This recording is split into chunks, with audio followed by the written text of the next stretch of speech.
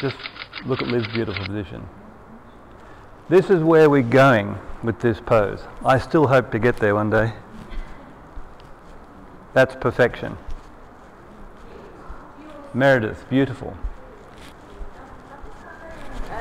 If you were somewhere where you didn't have, say, bolsters, would that work to the same, with the same purpose if you had, say, the arms on a chair? Absolutely, yes, definitely. But it's even better if the body can feel something, the body rather than the arms. Sure. Yeah, look, a pillow will do.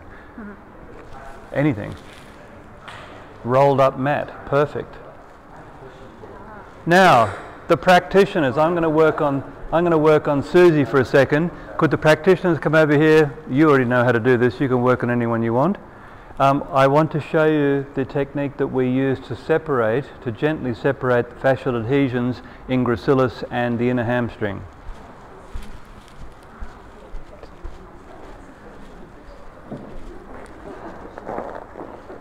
Now, if you just feel her other leg, and don't go all the way forward just for a second, just sit up there, that's lovely. This rope that I have under my fingertips, you can feel the same. Can you feel that? Yep. That is gracilis. Now here's the thing, this muscle here is completely relaxed and the inner hamstring is nowhere near as tight as gracilis. Can you feel that? Yep. There's this and this muscle here relatively relaxed.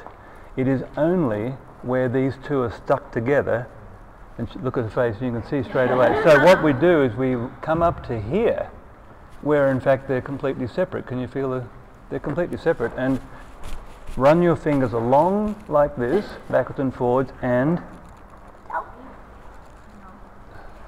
pull back.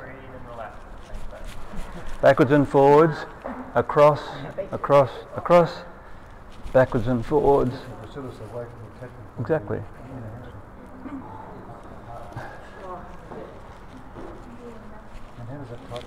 Wait. So do you put some into a slight stretch? What's that? Is it a slight stretch, you would say? No, she's actually in a strong stretch position, or you were, weren't you? She couldn't go down to the ground. So, and it's much more effective when you apply these manual corrections in the stretch position. Now here, the fingers are going in about that far in between those two muscles, and it's effortless. But you can still feel it's that muscle, right?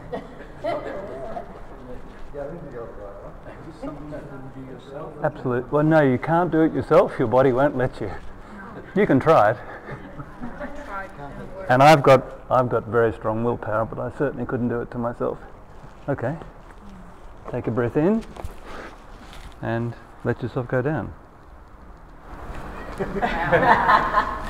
Magic. Okay. Feel the difference? Totally different sensation. This is not magic. I don't know how many times I've done this in workshops. You feel the difference? Yeah. It's a fascial adhesions, and no one writes about this. It's definitely going to be part of the next book, though. This is, in my experience, this is the most important of the adhesions to release in the body.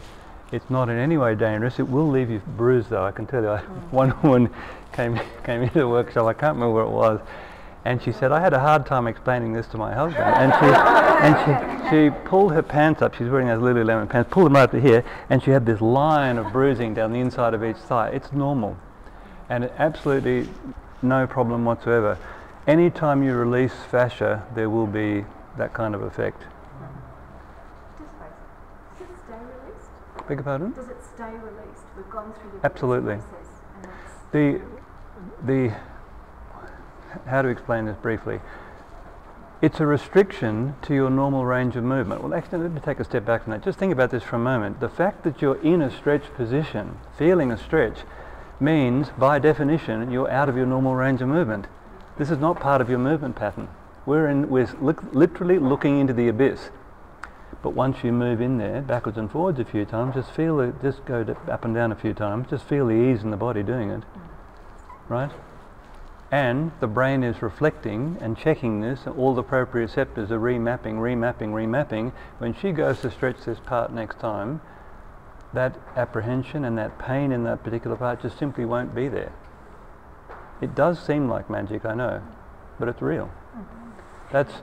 There are other muscles in the body that exhibit this similar. Let me just think around the body. This is the most spectacular one, and because this limits everyone's movement. I mean, everyone wants to put their chest on the floor, right? Go for it. Off you go. I just say on that subject, if you don't change your movement habits, it can re-engage. Exactly. So But the point is, once you get access to the abyss and you explore it, you'll want to go back there again and again and again, because this is something you've been trying to do for years, right? That's how it works. And so to pick up on what Craig said, which is completely accurate, it now becomes part of your movement pattern, and as a result, no sticking. I have a question. Because I work with a lot of kids, and even my son, who's very flexible, he's very fine. When he does this stretch, he can't roll his hips forward at all. And I recall my early years I couldn't, and then one day I could. Yep. So I never figured out what happened. No, well, this is the limitation. The movement of the hips forward when your legs are apart, that's all gracilis. Yeah. Gracilis and the inner hamstring. So,